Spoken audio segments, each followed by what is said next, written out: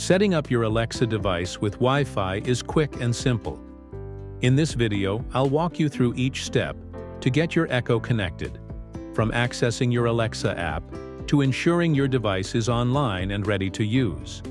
Let's get started and make sure your Alexa is up and running smoothly with your home network. First up, grab your smartphone or tablet where the Alexa app is installed.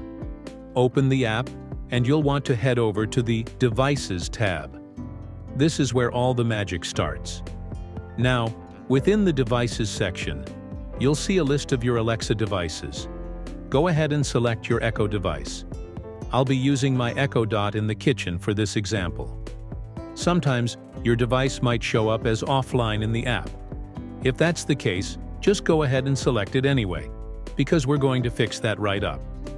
Next, we need to get your Echo Dot ready to connect. On your device, you'll find an action button. Press and hold this button until you see an orange light. That means your device is now in setup mode. Keep holding that button until the app confirms that setup mode is active. This is crucial for making the connection process smooth. Once you've activated setup mode, the app will prompt you to continue. Hit continue, and then you'll be asked to choose a Wi-Fi network. Select your home network from the list and enter the Wi-Fi password. Make sure you enter the password correctly. This is a common hiccup point for a lot of folks. After you put in the password, give it a moment. Your Echo device is now trying to connect to your Wi-Fi. This can take a minute, so no worries if it's not instantaneous. After your Echo Dot connects to the Wi-Fi, it's always a good idea to make sure everything's working as it should. Just ask Alexa, "Alexa, are you connected to the internet?"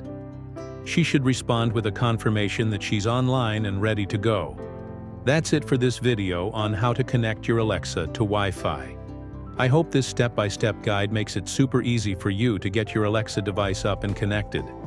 If you found this video helpful, please give it a thumbs up, and don't forget to subscribe for more handy tech tips.